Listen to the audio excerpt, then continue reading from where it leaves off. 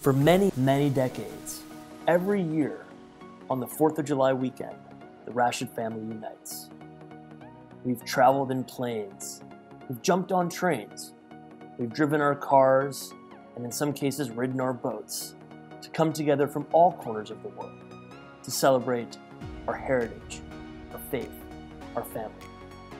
We've come from places like Peoria, Illinois, Washington, D.C., New York, New York, Detroit, Michigan, Charleston, West Virginia, Houston, but we were both born in Lebanon. I've been coming to the family reunions for almost 60 years. I've been coming to the Rashid reunion since 1969.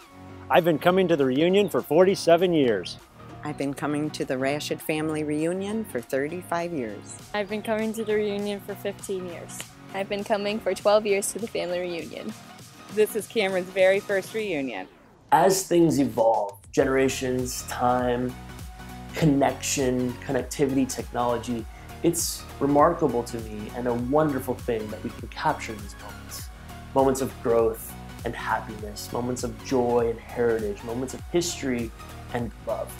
And we can preserve them in a way that makes it so clear of all of the history, the present, and the future that makes this family so special. That's what the family's all about. Our heart and being connected and watching our young ones grow and mentoring them in our own way by just being. It means a perpetuation of the beautiful family that's been around since the days of our Lord. And because they gave him the Rashid hospitality and went through Marjayoun, and he said, this family will live forever and be blessed forever.